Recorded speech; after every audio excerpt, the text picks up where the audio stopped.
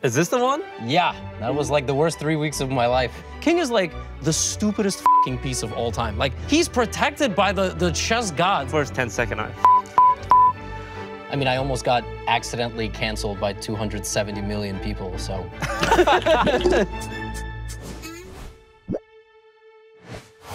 Hey everyone, it's Toast and welcome back to another episode of Two People Talking. Today I'm joined by Gotham Chess, Levy, Rozman, and of course, big thank you to Team Liquid for making all of this possible, as well as Alienware for providing all the setup, all this gear, so really appreciate them. And if you've been here before, you know the drill. We got a toaster on the table. Every now and then it's gonna pop up with a prompt and we're gonna tackle whatever challenge they may present to us. All right, so yeah, welcome. Thanks for having me. Yeah, shout out to Alienware. This is pretty sick. Okay, we're gonna hold him. We're gonna get that one more time. We had a plane fly over. There was a plane? What? Thanks for having me. Yeah, this is a pretty incredible setup here. So definitely shout out to Alienware. I'm really excited for this one because I feel like you've been in my peripheral circle for a while now, but we never actually got a chance to like sit down and talk because you commentated my chess boxing event. Yeah, well, that's actually pretty late. Like, that was December 2022. In 2018, I was like teaching chess in the mean streets of New York City, and my roommate liked to watch streams. So I got into Twitch because I knew of Lex Veldhouse, a poker guy, and you. And I was like, oh, he's watching Toast again. Wow. He's watching Toast again. And like, he got like a Team Liquid hoodie once. Yeah, it's pretty trippy to be not only just sitting across from you now, but just like in general, just interacting with people who for a long time were just up on a screen and I was watching. How long have you been playing chess for? 22 years, and I'm 27. 22 years. Yeah. Oh, wow. What made you start like streaming on Twitch? So I was in college and I was teaching chess, middle schoolers and elementary school kids for like 3-4 years. Until 2018, when I started basically like the degenerate hours of the night, like 9 p.m. to 4 a.m. I was like playing speed games and playing like classic rock. I didn't even know what you could like play music on a laptop and have it on OBS. I was playing it on my phone and it was picking up on the mic. Dude, it was really, really funny. I started YouTube though in 2020. So when the world kind of shut down. I'm not sure if you know this, but the way I got ready for my chess boxing event was watching your videos. Oh, I didn't know that. There's a lot of chess content out there, but I think you make it very easy to watch because you do like a lot of jokes, a lot of humor mixed in. I'm from a family where like if we complimented each other, we had to like immediately follow it up with a self-deprecating joke. So I'm very bad at taking compliments, but that was, I appreciate that. Thank you. So when Queen's Gambit came out, I changed my whole thinking of how to make content, which was if a person gets a chess video recommended on the sidebar, how likely are they to, first of all, click it, watch it, enjoy it, and then stick around in the chess world? And that's sort of been kind of my approach for like 2-3 years. So you saying that, I'm like, okay, like I'm doing something right. So you mentioned Queen's Gambit. How big was it really to like the chess community? The Queen's Gambit was single-handedly the best thing to ever happen to chess. Wow. Yeah. Did you notice like a huge boom in your viewers, your audience? Yeah. So Queen's Gambit came out October 2020. Chess already was trending a little bit up from around March, April 2020 because of PogChamps. So we were doing well, but I was making content like how to play the Queen's Gambit, which I had months before Queen's Gambit came out, but it was just, you know, how to get like a 10-minute chess opening video. Right. And my overall channel views were 60K in 48 hours, which is, you know, it's like a reasonable amount. Yeah. After Queen's Gambit, it was 1 million in 48 hours. Jesus. And clearly they were enjoying it. 2 million people watch this? From the outside looking in, my exposure to the chess scene has been like PogChamps, like, oh, pro players team up with streamers and like chess boxing. But occasionally, I didn't think this was possible, but chess gets into drama pretty often. And I'm thinking how, because you guys are just playing a very simple game. Like, so how does that happen? I don't know like what the reason is why we constantly have drama, but we really do like constantly have something going on. Of course, the biggest one, the cheating scandal, but I'm not a dramatic dude. I just like to hang out with my wife and my dog. So, would you say you're a very neutral person? Because I don't see you get into a lot of drama. I mean, I almost got accidentally canceled by 270 million people, so. Accidentally canceled. Yeah. Oh, there's the toast. Oh, is this a retweet? It is. It's a retweet and a chess piece. All right, chess drama. I'm excited for this because every time I hear about chess drama, I'm like, What is happening? Is any of this true? Who are these people? Like, it's very juicy stuff. Ha! Is this the one? Yeah, that was like the worst 3 weeks of my life. Indonesian chess scandal, dear Indonesia. This has been a fun journey, but now it has come to an end. You can't believe the truth or hide from it. I'll reopen my YouTube channel soon. Feel free to enjoy my videos so you can beat your friends at chess. Peace and love. What happened? Yeah, so there's obviously a long answer. The short answer is I was playing a game. Sorry, hold for 1 second. Do you hear it? Oh, yeah. Basically, I was live streaming on Twitch and playing some games, and my audience likes for me to play sometimes some longer games, 10-minute games. The problem with those games is they give people an opportunity to cheat. You know, look at your smartphone, and I always check if my opponent has a high elo and no title. And this person looked just a bit suspicious, their profile, right? Like, I don't know who the person is. I don't care like what country they're from. They just so happen to be from Indonesia. And sure enough, I got killed. And I've played chess long enough to know when I'm playing a bot, like when I'm not playing a human, with a 98.5% certainty probably. And I just reported the account and I moved on. I just went about my day. That night at midnight, I'm doing what any normal, 20-something-year-old does, is I'm on my phone and I see my Twitter is blowing up. And it's people who are like, dude, you're going viral in Indonesia. Some guy made a Facebook post. I'm like, what the f is going on? This account belonged to an older man in his 50s, 60s. His son made a Facebook post saying, my dad beat a big chess streamer, and this chess streamer got mad that he lost, got his fans to mass report my dad, and now my dad is banned. Like, imagine like that's the story you see. You're like, oh my God, this is horrible. Like, what a horrible person. Yeah. Within the span of like 3 hours, my videos went from 99% liked on YouTube to 99% disliked. Wow. I was getting thousands of DM requests on Instagram telling me that they were gonna murder me, that they were going to kill my family, and there was millions of people invested in this scandal. Long story short, this guy was invited to play a live game against Irene, who's around my level in chess, on a podcast called Derry Corbusier. 1.5 million people watched it live. Watched this old man lose 3-0. Their argument was, he's played so much against the bot, he knows how to play like a bot now. He was an intermediate player, but he was cheating. That account once won 27 games in a row with a higher accuracy than Magnus Carlsen. What is this, like the GOAT? Like secretly? Yeah. Like, you know what I mean? So I had to geo-block my YouTube channel. They still got through. And then they were leaving comments like, what, you don't think we have VPN? And I was like, oh my God, I just can't escape. It really shows that, you gotta like wait on things before you, have like this gut reaction that people do, so. Magnus Carlsen versus Hans Niemann. I think this is the one that got the most mainstream attention. Yeah, this was a weird one for sure. Hans is also a bit of a trash talker. He played Magnus, and then Magnus lost and withdrew from the tournament with a super cryptic tweet. And then obviously Reddit kind of ran away with fun theories of how you could cheat like this face-to-face. One of them, which was vibrating beads inside of your anus. I've perfected saying that, by the way, without laughing. And then every international news platform put out this theory. And I think once it got like 15 stories deep, people thought it was real. It was ridiculous how big this thing got.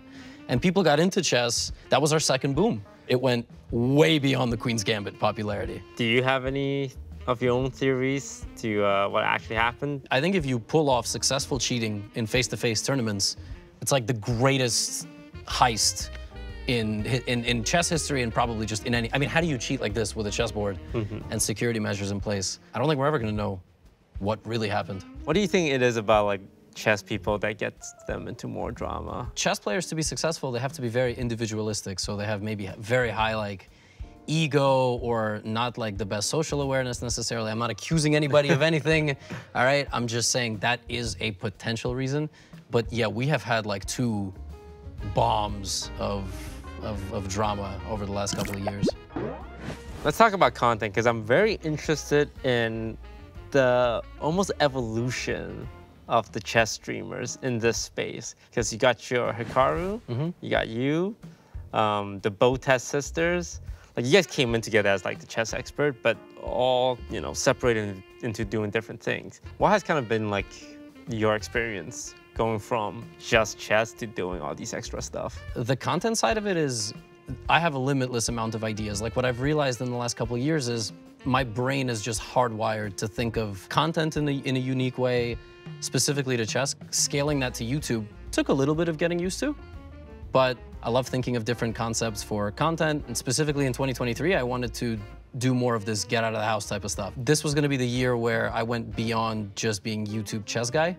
So I have like my book that's coming out later this year. I'm getting interviewed in places like PBS, where the average viewing audience is 62 years old.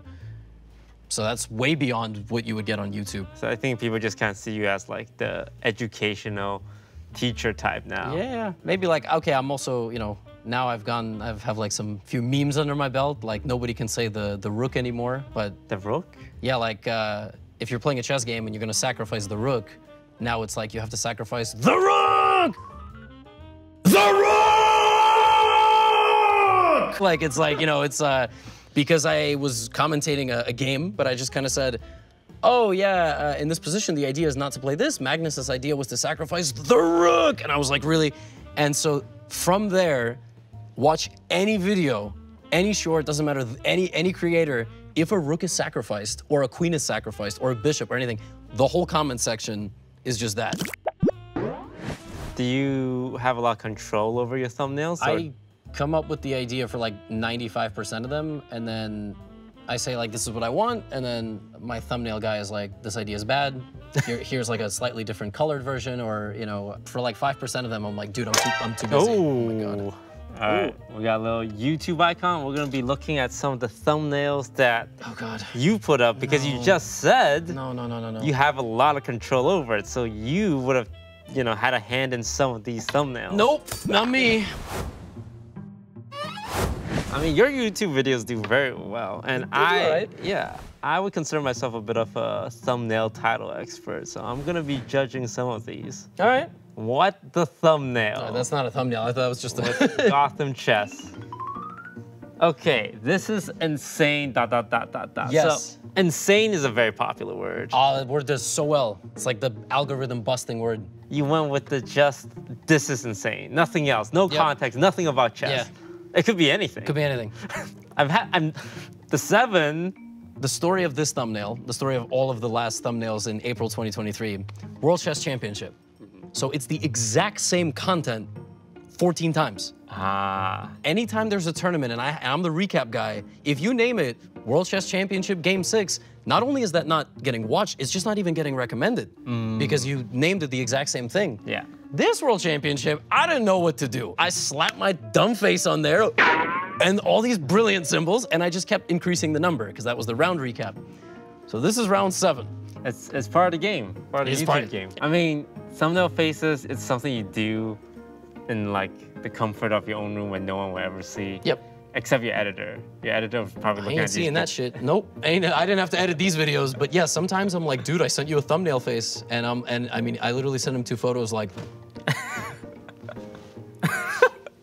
Oh, you got the Gordon Ramsay in there. Yep. Absolutely awful. Yep. Guess the ELO. I'm so glad you guys selected this one, because there's a fun fact about this one. Do you see it?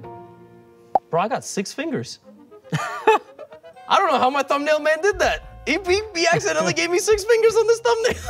Maybe he used like an AI art generator. He might have. Ah, haha. This is the Chronicles of the 2023 World Chess Championship right here. I feel like this works really well for you. Like all your videos should be like this in a way.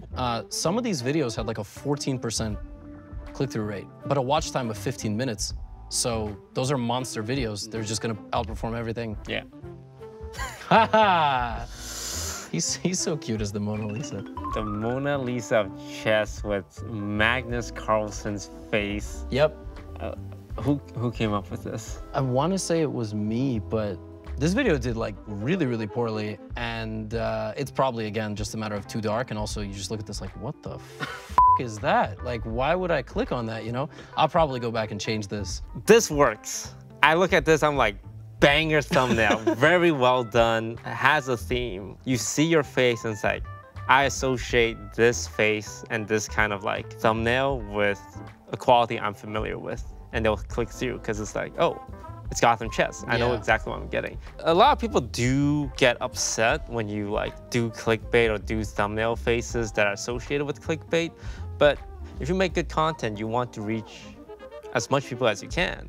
And to do that, yes, you have to do a wacky face with like a quirky title. Yeah, I don't overthink it. And like 98% of people just watch. Yeah. I'm just a watcher. The strategy here now would be to use your thumbnail style for this video. Yeah. So people click on it thinking it's... Oh yeah, you gotta. You should definitely name it like Gotham Chess Spills His Secrets, because like I kinda did, you know, but like also not really. Like I did a couple interviews on Wired, and like I outperformed Millie Bobby Brown, so I'm just saying, like people are really interested into chess. This is not a period of my life I ever thought I would be living in. All right, now we're gonna talk about that event we were both at. The event of that night, I still have some trouble remembering. The chess boxing event. Really? Yeah. It all happened. Well, I was the last fight of the night. It's like going to class and it's presentation day, but you're the last person. So instead of enjoying the presentation the other kids give, you're just constantly thinking about yours the entire time. Also, I know you're supposed to like ask me the questions. Weren't you like a last minute switch to be the last fight? Well, I'm not sure if people know this, but was supposed to fight, I think, if I'm leaking information, sorry. And that was going to be the main event. That's crazy, because I thought he was going to fight but okay. Yeah, it was initially, but yeah, we ended up being the main event, and I loved your reaction to like all the blunders, especially the forced queen. Yeah. And I didn't know what was going on, because at that point, he already punched me in the head like 10 times. Yeah, yeah. And I was still trying to escape, because it was my king running away. I'm like, okay, I'm gonna move it away here, can't. Move it away here, can't. It's like, oh, there's only one thing. I was actually terrified of the commentary, like when I first showed up to the arena and it was empty, because it was so different than sitting in my own house. I can't imagine how you felt. Were you like nervous? Like, I'm gonna go fight somebody, I'm gonna play chess against somebody, like what's gonna happen? I knew I was in trouble in the locker room. We were just chilling, and I heard his coach talk to him. Yeah. And the way his coach talked, it was like that Boston, Rocky type kind of accent. Oh my God. Point Crow went for the very popular strategy in influence of boxing, which is like, I'm gonna run at you and start swinging, and there's no way you can prepare for it, because you're just like, you're a streamer. And it worked, and he knocked me down like first 10 seconds. Yeah, you can't back out. Like, you can, but everyone's gonna kind of like rag on you. You have to give it your all. Like, I was literally watching your videos before, and I remember... So was he. Yeah, because I think you just have a great way of explaining things. You almost chess boxed, right? Yeah. What happened? Yeah, Lud hit me up like July. Like, you want to do chess boxing? I was like, all right, maybe. And there's only one opponent in the world for whom it makes sense for me to chess box. Like, play chess and box. And he's kind of like well-known in the chess world and a little bit beyond it, and that's Eric Rozman. Problem is, he's like a really good friend. Like, he took my wedding photos. Like, why am I gonna beat the shit out of this dude or have him beat the shit out of me? Like, there's just no winning. I mean, what am I gonna hurt him? I'd feel terrible. And it's like, I'm not a fighter. I'm a dude who sits at home and makes chess YouTube videos. Like, the hell am I doing, like, getting punched in the face? I think that's what's fun about it. It's like, it's not gonna be the best boxing, but it's just so brutal, because it's just two people with very limited physical attributes just wailing on each other. Do you think there's any like parallels between boxing and chess? There's one-on-one tendencies constantly, fighting back. You can make a comeback while you're losing. When you play in competition, do you ever, ooh? Do I ever, ooh, okay. We got a little boxing glove here, and the segment is, we're gonna assign personalities to chess pieces. Okay. When you humanize these chess pieces, because they're so like, you know, no one ever really thinks about the chess pieces as individuals. Which chess piece would you want to date? I would date the queen, aka marry the queen, aka my wife, Lucy. Love you very much. She's divine, powerful, limitless, sensational. Well, except in chess you could make 9 queens, but no, there's only one of her. So there you go. That's what we'll do for the queen. Who would be your best friend and their personality? Who would I want my friend to be if it was a chess piece? I mean, that's a good question.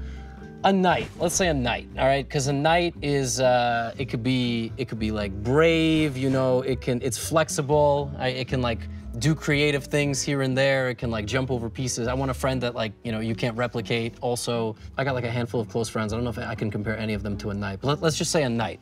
Yeah, how would you describe a pawn's personality? Because they just feel like they just move forward. They just they don't just move forward. What do you mean? They diagonally? Pawn is like 2 on its first move, or 1. Only 1 after that. Like, why can a pawn go forward, but when it captures, it has to go diagonal? I don't know. Whoever made the rules of chess, but they work. And also they can en passant, which is the most obscure thing. Yeah, in basically, chess. probably some like aristocrat in like the 16th century got mad because he had like a pawn, and like there was 3 behind, and like one of them snuck past his pawn. Right. He was like, nah, that's bullshit. Now when that's there and you go 2 only for this turn, I got you. And if you complain, I'm gonna execute you.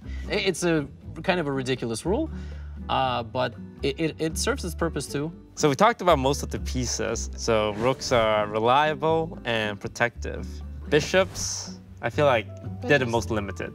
Yeah, it's like a fast car that has 5 miles to the gallon. Yeah. Oh, well, except that's really bad because they can only stay on 1 color, so they can't even go to half the board. And yet they are considered better than knights. Knights have access to the whole board, but bishops are considered better because they're faster. You can go from 1 corner to the other faster. It's like a private jet. And actually, the most boring one would be the king, right? You just kind of like... Yeah, this bozo just walks 1 square. A 1 square. And he sucks. Like, he literally is awful. Like, he waits for everyone to die, and then he takes center stage in the endgame. King is, like, the stupidest fucking piece of all time. Like, and his ass can't even get taken. Yeah. He's protected by the chess gods. Like, you can't even take the king, you know? It's like, oh, it's an illegal move.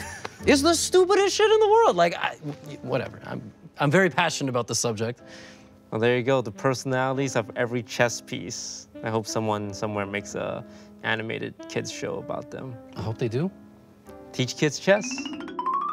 So you recently announced that you will never touch chess again. Why is that? Well, I did tweet I was gonna retire, if that's what you meant. Not from chess completely. I still got, you know, I still got a few videos in me. Competitive chess to contend for the grandmaster title. That is what I was not gonna do anymore for a variety of reasons. I said I'm not gonna do this anymore until I can dedicate more time. And I think I also need to mature as a person. Like mental fortitude and mental maturity. I need like 5 or 6 more years, I think. And you also once said the pain of loss outweighs victory? Yeah. When it comes to chess? Yeah, when I win, I don't enjoy it as much as I hate losing. Got it. So my biggest, like everybody has something they're bad at in chess, the ability to play at a high level over a whole game. I get hype that I'm like in a better position, something happens. It's a mix of losing focus and knowing I'm gonna throw the game again.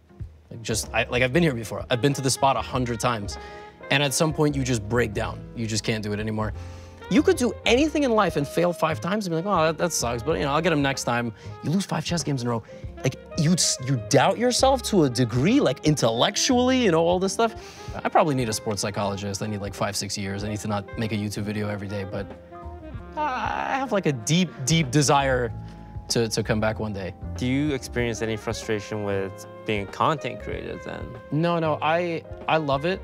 I feel it's really weird to say I feel like I have a purpose because at the end of the day, I'm just a dude who talks about chess in front of a camera. Like you want to simplify it down to 1 sentence. That's basically what I am. But when there's like a world championship going on, like I'm the recap guy. Like people take time off during their lunch break at work to just tune in for 30 minutes just to get an update and then they move on. People watch me on their TV in the living room with their kid. Like, that's nuts, right? I visited YouTube HQ in the Bay Area. We were gonna have a social event and like 400 people showed up with their kids. It's an ageless game. And I remember the time in middle school where chess was a black stain on you as a person, and now everybody's into it. No, I love it, and I love the opportunities, and I don't know how long it's gonna last, so. I think what you're doing definitely is impacting essentially the next generation of chess players. Do you have any advice for people who are just getting into chess or like try and take it more seriously than your average chess club? The biggest advice that I would give to people is to be prepared to lose, and that's not possible for some people. In my own training journey, it's very hard to lose, but it's very hard to just get into something and you play 100 games, you lose 60 games. Why would anybody participate in something that they're losing 60% of the time? So if you want to take it seriously, be prepared to lose, And you actually lose, you never lose, if you analyze your games and you learn 1 or 2 things from every game. I give separate advice to adults, which is completely leave your ego and career at the door, because very successful people like to imprint the attributes that have made them successful in their job to chess. Like, oh, I'm not good at this skill, I'm just gonna focus. Shut up. Like, you cannot stamp these huge generalizations on things. Just blank slate it. Like, learn to be a student again, especially if you've like uber successful in other walks of life. It's gonna be very humbling to just completely suck at something that only requires your brain. So what's next for you? Just more content creation? Anything we can expect? My book officially gets printed in May, but it's only gonna be available in October, so I've learned that the book industry is super slow.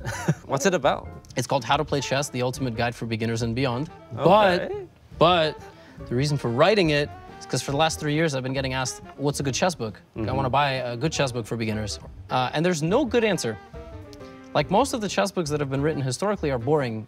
So I try to put my YouTube videos into book form. Like, the way I present certain concepts, you cannot really reinvent the wheel with chess, but I think the tone of voice is a bit more lively, engaging. It kind of like talks to the viewer like we do like on YouTube. There's QR codes at the end of every chapter. So you want to practice more, you can like scan the QR code and drill what you just learned in the chapter, which I think is pretty fun.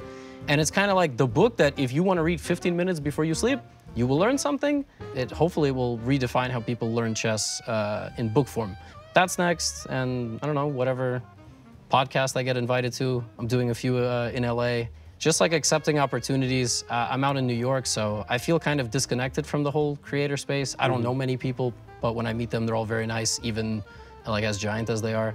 I'm just kind of enjoying the ride. So yeah, that was 2 people talking with Gotham Chess. Thank you so much for being on the show, and I know you can't spoil what kind of podcast you'll be on, but is there anything you can tell us, like one thing coming up? Yeah, the Yard with Ludwig and Hassan's podcast. I spoiled it. Well, I feel like they upload pretty fast, so maybe theirs will come out like faster than this maybe it's one. like already been out for 2 weeks. Yeah, I don't know. I don't know. So check out Gotham Chess on YouTube, Twitter. Is it Gotham Chess everywhere? Yeah, it's Gotham Chess everywhere. It's Levy Rozman on TikTok.